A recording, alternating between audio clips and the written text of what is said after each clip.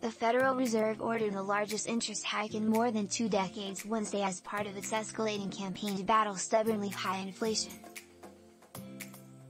The central bank raised its benchmark rate by 0.5 percentage point, following a quarter-point increase in March.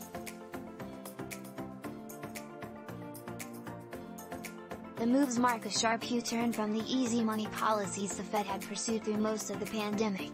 Inflation is much too high, and we understand the hardship it is causing, Fed Chairman Jerome Powell said. And we're moving expeditiously to bring it back down.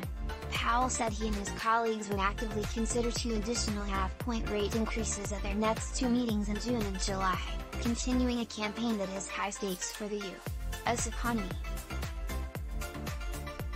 But Powell said the Fed was not contemplating rate hikes larger than 0.5 percentage point at a time, a comment that relieves investors.